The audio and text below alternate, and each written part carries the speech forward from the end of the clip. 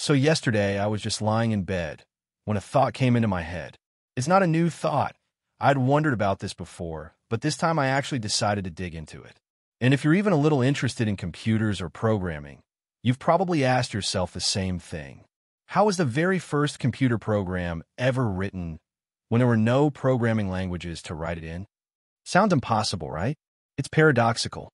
But as I traced the evolution of programming, I realized just how brilliant the human mind can be.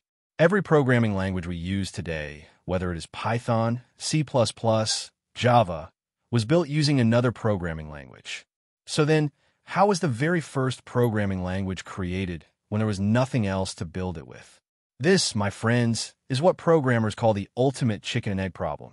And trust me, you're not going to want to miss how it all began. Believe it or not, programming actually started before computers. In the 1800s, there was something called the jacquard loom, a mechanical device that used punch cards to control weaving patterns. So what's a punch card? It's a stiff piece of paper with holes in specific positions. Think of it like an early form of computer memory or program. In the jacquard loom, the holes told the machine which threads to lift and which to leave down. By arranging a series of these cards, the loom could weave complex patterns automatically. This was programming without a computer. And remember this, nowadays we use keyboard to instruct computers, but previously it was done with the help of punch card. Next came Charles Babbage's analytical engine in the 1830s. It was an early mechanical computer made of gears and levers. No electricity, just pure mechanical parts. You could use it to perform calculations, but you had to instruct it carefully, almost like operating a factory machine. And here's where Ada Lovelace, often called the first programmer, comes in. She wrote the first algorithm for the analytical engine, on paper. No laptops, no text editors. She created a step-by-step method for the machine to calculate Bernoulli numbers. Her instructions looked like a flowchart of operations, but written mathematically. These instructions would eventually be translated onto punched cards to control the machine. So the jacquard loom and the analytical engine represent the very beginnings of programming.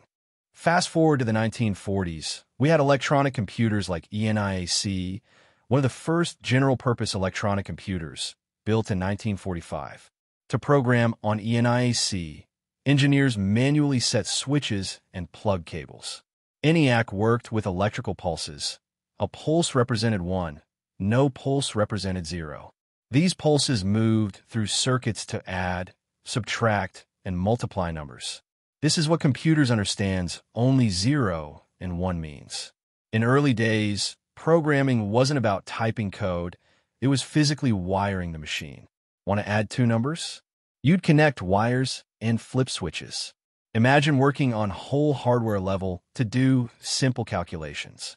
Then came the first real step toward easier programming, assembly language. Instead of typing endless zeros and ones, you could write something like this. Much simpler to read and write. But who wrote the first assembler? An assembler is a program that translates assembly into machine code. Here's the crazy part. They wrote the assembler by hand in raw machine code. Yes, all zeros and ones. And if you think they typed it on a keyboard, you're wrong.